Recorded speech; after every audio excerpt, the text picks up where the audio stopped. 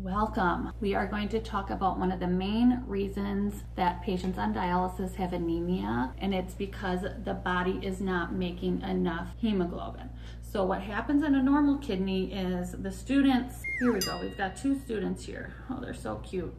They go talk to the principal. They talk to Mr. Kidney, Principal Kidney, and they're like, hey, we're suffocating here. We need your help. Can you please give us some more hemoglobin? And Mr. Principal, he is like, oh, of course, no problem. So then he makes this hormone called EPO. We got blueberries here. He makes these hormones called EPO, and they go and talk to the bone marrow. And EPO's like, hey, bone marrow, can you make some more hemoglobin? Everybody's suffocating here, like, please. And then the bone marrow is like, oh my God, of course, I'd be happy to.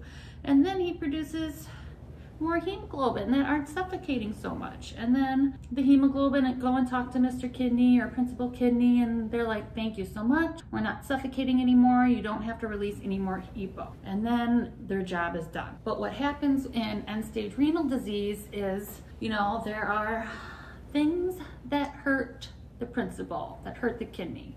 It can be diabetes. That's the #1 cause of end-stage renal disease. And the #2 cause is hypertension.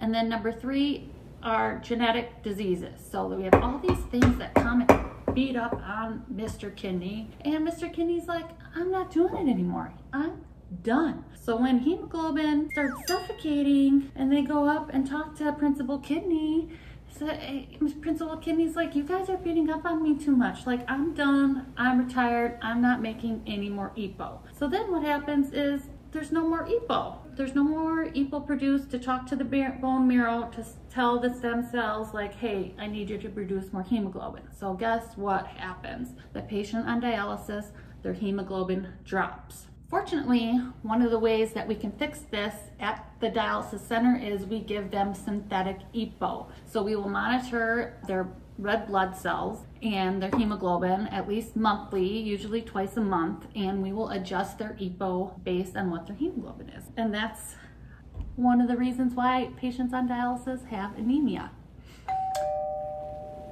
Oh my God. It's Cece from CMS. God. Oh, she saw me. Oh my God. Okay, I'll be right back. Let me go get her.